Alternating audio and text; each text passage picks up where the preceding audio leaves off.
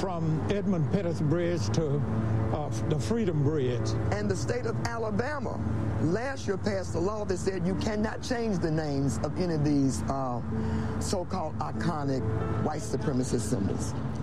That was attorney and civil rights activist Feora Rose Touré, and before her, former Alabama State Senator Hank Sanders, speaking to Jeffrey Robinson, who is the subject and writer of this remarkable documentary that's called Who We Are, a chronicle of racism in America. Emily and Sarah Kunstler direct it. We thank you all so much for being with it. That does it for our show. I wish everyone a safe Martin Luther King Day weekend. I'm Amy Goodman. Wear a mask.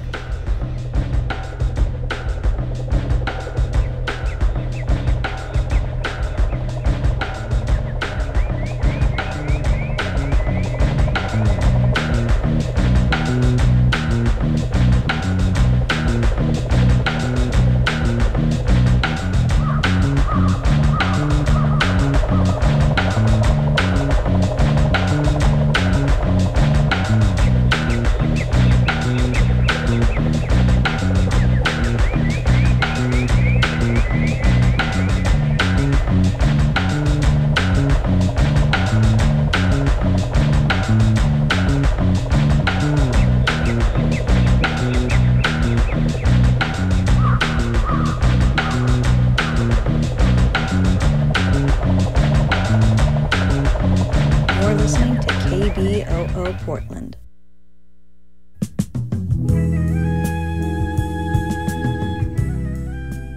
KBOO Community Radio is a proud co-sponsor of the 19th Annual Silverton MLK Observance on Monday, January 19th from 6 to 7 p.m., streaming online. Racial and social justice activist Ajama Umi will deliver a keynote presentation addressed, "Does American Identity Equal White Supremacy?" This MLK observance will also feature a Q&A session, songs, and readings. Again, that's the 19th Annual Silverton MLK Observance on Monday, January 19th from 6 to 7 p.m., streaming online. More information can be found at kboo.fm on the right side of the homepage under Community Events.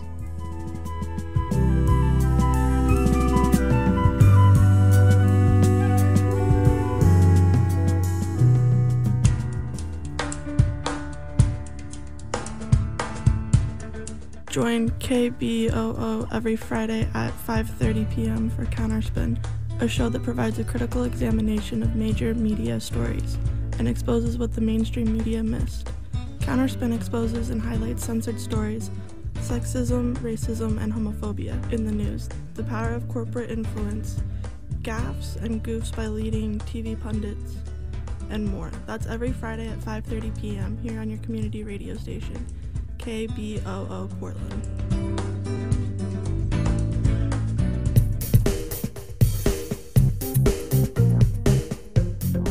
And now, your daily volunteer-produced community newscast, the KBOO Evening News. Coming up on the KBOO Evening News, 1 in 3 Metro Public School students faces school closures. The Oregon Department of Justice investigates a for-profit COVID testing company. And emergency rental assistance resumes January 26th.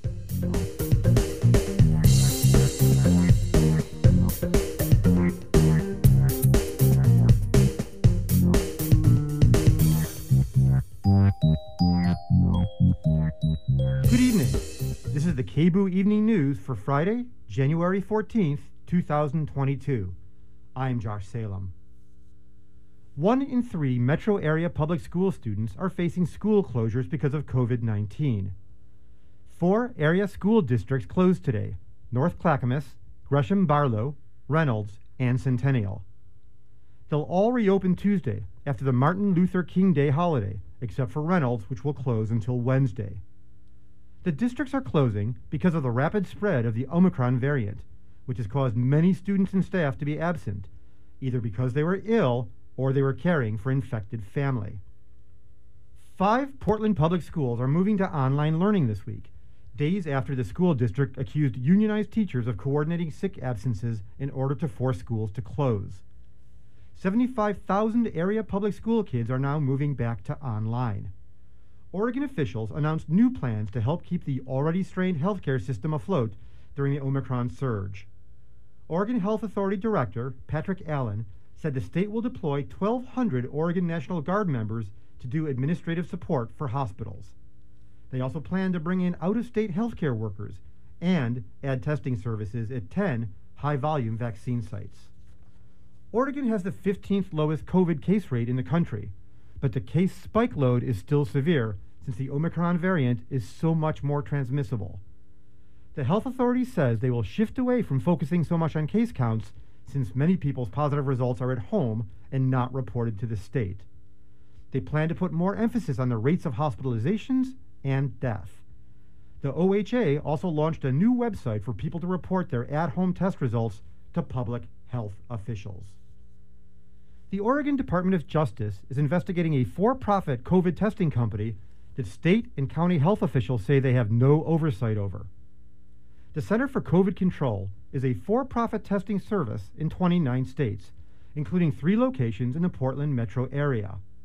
Many other testing sites in the state are run by or affiliated with state and county health departments. Health officials have oversight over these partners, but not for-profit testing centers.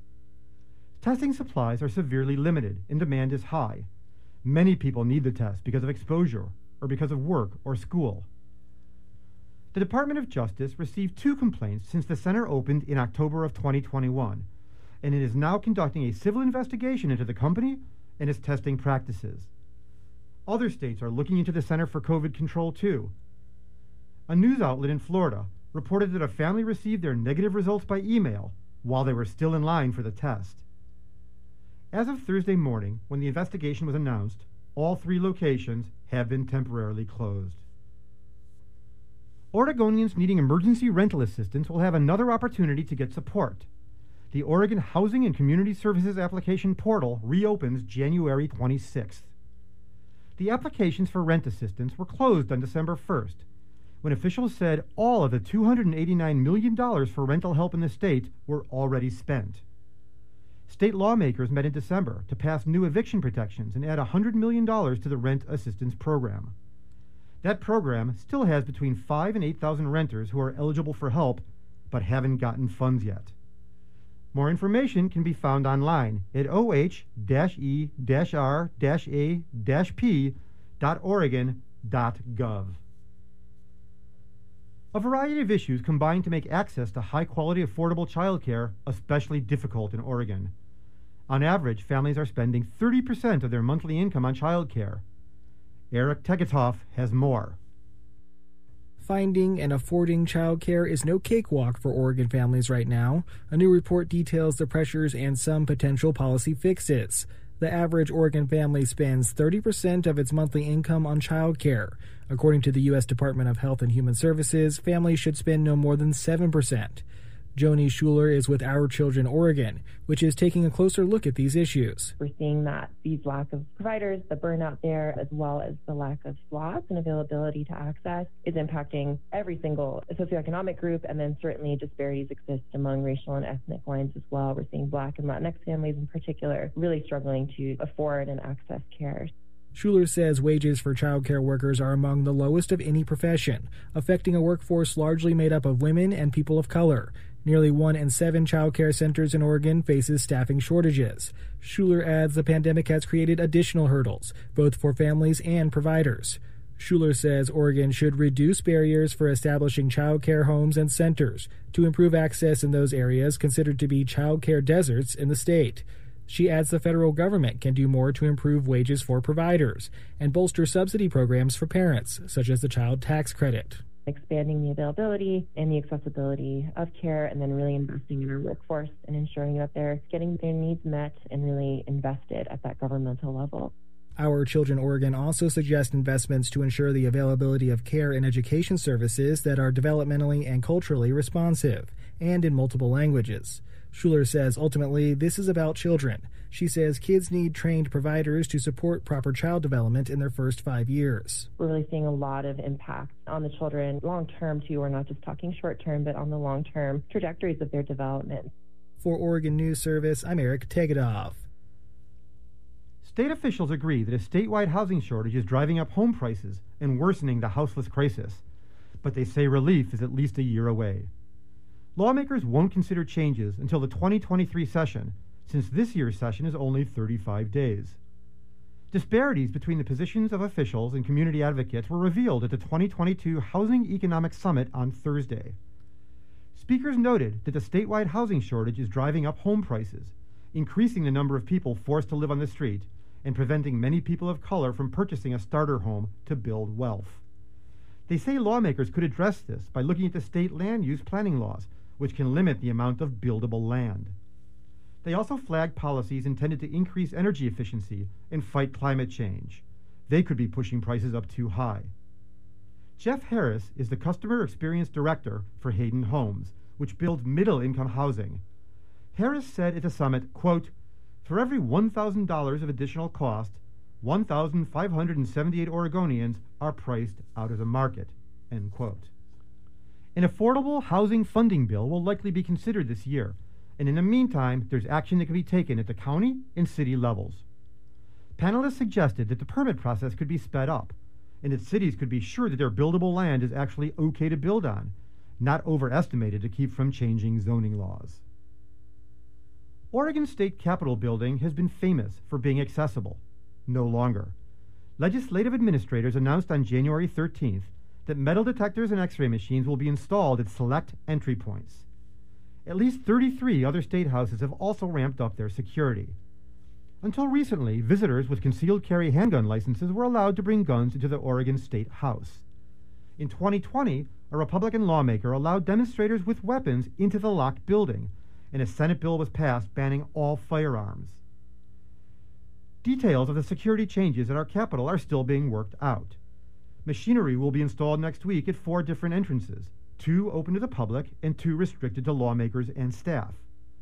New protocols begin January 27th, before the 2022 legislative session begins.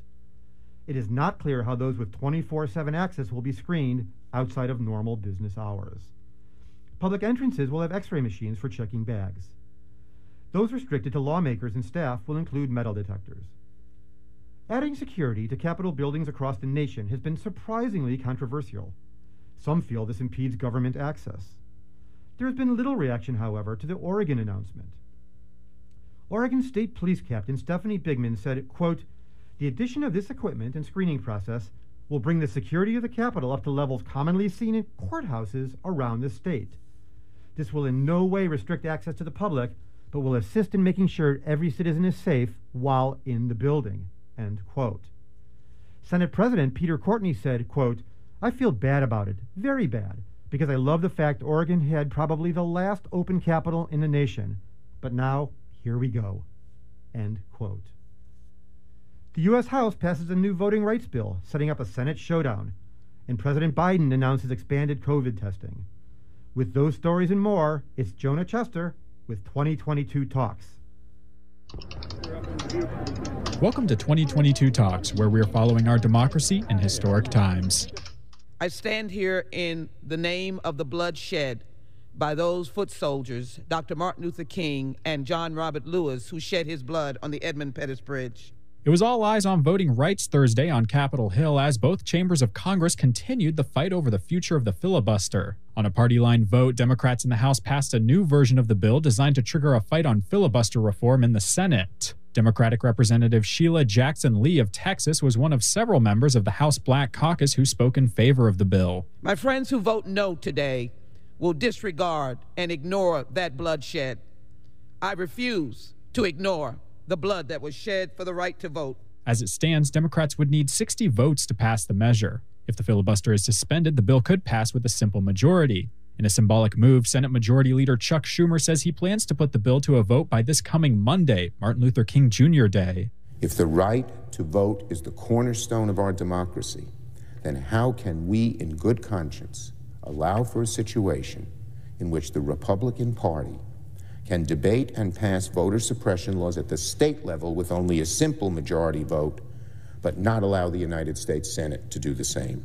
Senate Minority Leader Mitch McConnell accused Democrats of trying to force a federal takeover of elections and argued there are more important issues Congress should be focusing on. Now, there's a path forward for my Democratic colleagues to respond to the country they have so badly disappointed.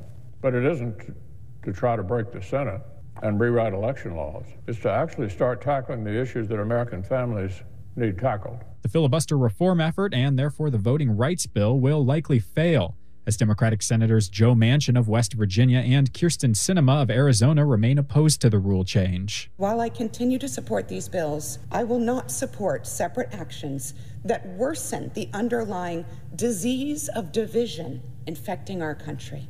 As the Omicron variant continues surging, President Joe Biden has announced plans to increase availability of at-home COVID-19 tests. In December, the White House announced it would order 500 million at-home tests.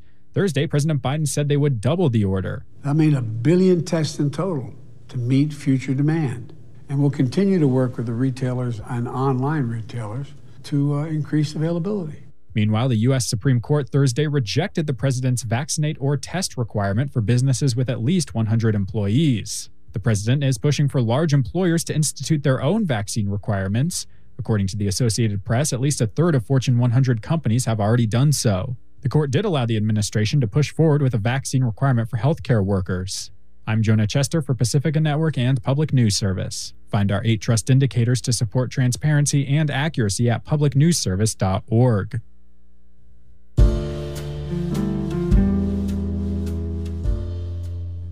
You're listening to the KBOO Evening News.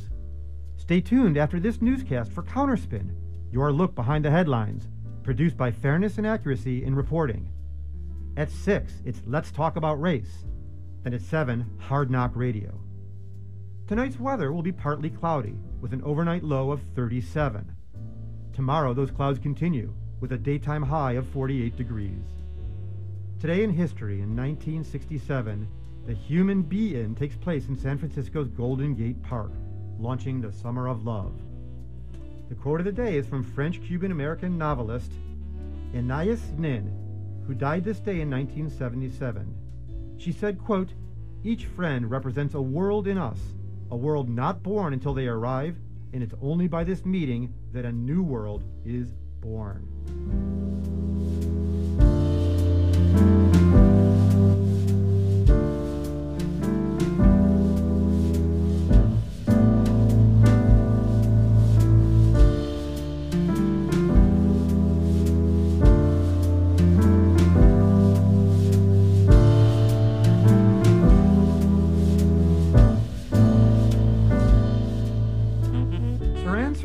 The man who assassinated presidential candidate Robert Kennedy in 1968 was denied parole yesterday by the California governor. Kennedy, a U.S. senator and former attorney general, was shot moments after he won the California Democratic presidential primary. 5 others were wounded in the attack. A panel of parole commissioners actually recommended Sirhan, age 77, be freed. They cited his, quote, extensive record of rehabilitation, end quote. 2 of Kennedy's sons also previously supported his release, while other siblings and their mother strongly opposed it. Democratic Governor Gavin Newsom called the assassination one of the most notorious crimes in American history. He added a statement that it caused great harm to the American people. The assassination shortly followed the murder of Dr. Martin Luther King Jr. and also took place after Kennedy's brother, President John F. Kennedy, was killed. Newsom feels that Sirhan lacks insight, refuses to accept responsibility, and poses a risk of inciting further political violence. Sirhan will be scheduled for a new parole hearing no later than February of 2023. His attorney, Angela Berry, is asking for Newsom's denial to be overturned. California law says inmates should be paroled unless they pose a current and unreasonable public safety risk. Berry said the parole process is politicized and that Newsom ignored the law. Sirhan said during his hearing that he doesn't recall the shooting because he was drunk. He said, quote, "It pains me, the knowledge for such a horrible deed, if I did in fact do that," end quote. A trial begins in the case of an Alaskan Native woman killed in the 1990s, and a new report by Native groups examines food insecurity amid the pandemic. With that story and more, it's Antonia Gonzalez with National Native News. This is National Native News. I'm Antonia Gonzalez. A trial for the rape and killing of an Alaska Native woman years ago began this week in Fairbanks, Alaska. The body of Sophie Sergi was found in the second-floor bathroom of a dormitory at the University of Alaska Fairbanks in 1993. DNA from her body was matched to Stephen Downs, who was a student living in the dorm at the time. KUAC's Robin reports. The case had been cold for decades after Alaska state troopers ruled out suspect after suspect in the years after the crime. But in 2018, a cold case investigator tested evidence from the crime against a commercial genealogy database and got a DNA match. Alaska state troopers worked with Maine police to arrest Stephen Downs at his home in Maine in 2019. Now 47 years old, Downs was only 18 and finishing his first year at University of Alaska Fairbanks at the time of the crime. Prosecutor Chris Darnell told the jury the DNA match would be the center of the state's case. But defense attorney James Hawanick said there was additional male DNA found on the victim that did not match the defendant, Stephen Downs. Sophie Sergi was 20 when she died. She grew up in the tiny Yupik village of Pitka's Point with about 100 people. She'd been studying marine biology at the university. The jury heard from the first witness, Shirley Ackelcock, who grew up in the same school district as Sergi and worked with her on student leadership projects. If you were going to be a future leader for the community, it was known when you were young, and everyone knew that would be her. Ackelcock told her story of that weekend in 1993 when she last saw her friend walk down the hall to have a cigarette. The court has applied strict rules to media recording of this trial, giving permission only on a case-by-case basis. For National Native News, I'm Robin. A recent report shows deepening food insecurity is gripping tribal communities amid the pandemic. The Mountain West News Bureau's Robin Vincent tells us more. Nearly half of Native Americans and Alaska Natives have experienced food insecurity during the COVID-19 pandemic. That's according to a recent report from several Native-led organizations. Tony Stanger McLaughlin is with the Native American Agriculture Fund, which co-led the survey. The data that came out, especially from USDA, saying that COVID didn't impact food insecurity as much as they thought it had, that contradicted what we saw in our data. And our data was specific to Indian country. Last September, the U.S. Department of Agriculture released a report that said a social safety net helped prevent food insecurity from spiking to levels higher than the previous year. The survey didn't specifically list data for Native Americans. Stanger McLaughlin says Native-led organizations are best equipped to collect this kind of important data from their communities. For National Native News, I'm Robin Vincent.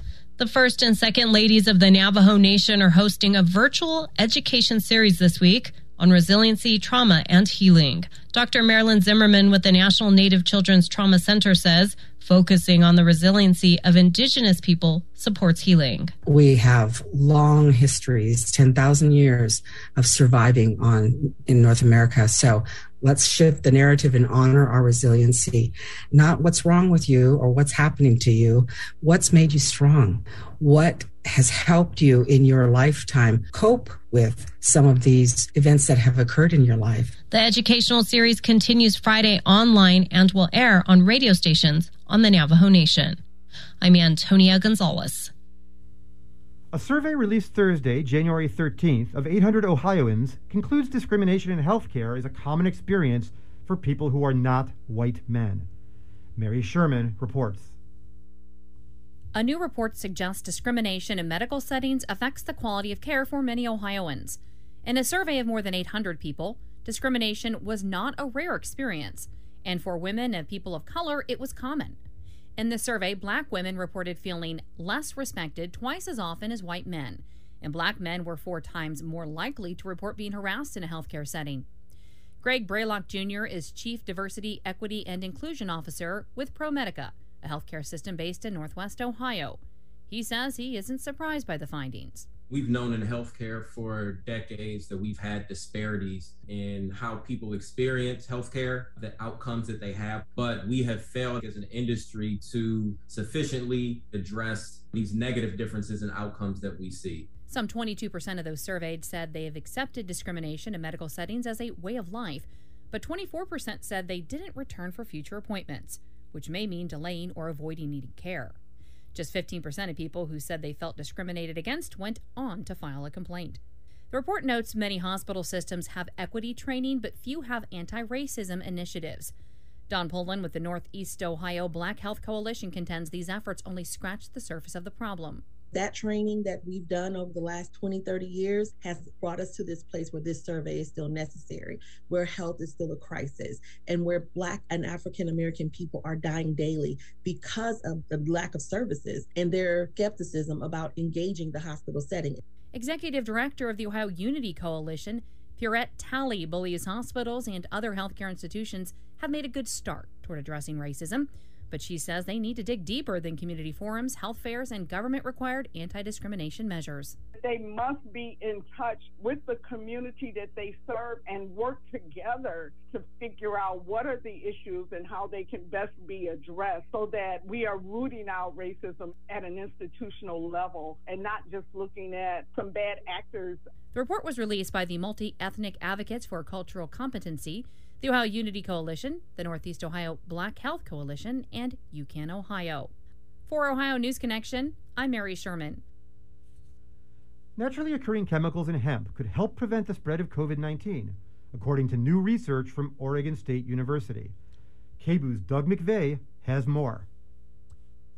A researcher at Oregon State University says that compounds in hemp may help to protect against COVID. I'm Richard Van Bremen, professor of pharmaceutical sciences at Oregon State University. I'm also a member of the Linus Pauling Institute and the Global Hemp Innovation Center. And I'm interested in discovering natural products that have pharmaceutical benefits and can function as therapeutic agents. Over half of all drugs that we use today have their origins in nature, in natural products. And I'm hoping tens of thousands more we can discover. Now, let's get one thing out of the way first. This is not about smoking or vaping, right? Correct. What we've discovered are cannabinoids that are in an acidic form, cannabidiolic acid, CBDA, CBGA, and THCA. And if these compounds are heat treated, they can lose that acidic group and convert to other molecules, also cannabinoids that have other properties. CBDA becomes CBD. And I'm sure many are familiar with CBD products on the market right now. Tell me about your new article. What prompted your research? Well, when COVID began, we started teaching remotely and some of the laboratories got shut down, and those labs that could keep operating, and at least in our campus, were focused on COVID research. And so we decided to turn our natural product drug discovery research group's attention towards finding new anti-COVID compounds. And this is the first of, we hope, many discoveries to come out of that work that's ongoing. And we decided to attack the COVID-causing virus, the SARS coronavirus 2, at the entry point where it infects cells. And so we were looking for compounds that could interfere with that recognition step where the spike protein of the virus attaches itself to the human cell. What did you find? We were fortunate to find some compounds in hemp. We tested many botanicals because botanicals produce a lot of different natural products that are called secondary metabolites. And hemp in particular is one we wanted to test because it is more complex than many plants and produces many unique compounds. And many of the cannabinoids are unique to the hemp plant. And in that work, we were fortunate to discover 3 compounds in hemp that had particularly good binding activity and could attach to the spike protein of the coronavirus. And that's the point at which it attaches itself to the human cell. And so like an antibody, but using a much smaller molecule from nature, we are able to block that interaction and stop the virus from entering the human cell in the very first step.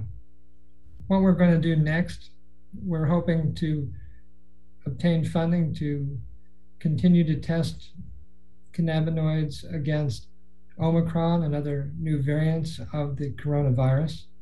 And we want to move towards clinical trials and do some pilot studies to establish the appropriate dosage forms to achieve blood levels that our data so far predict should be effective, and then to carry out studies of efficacy in partnership with clinicians.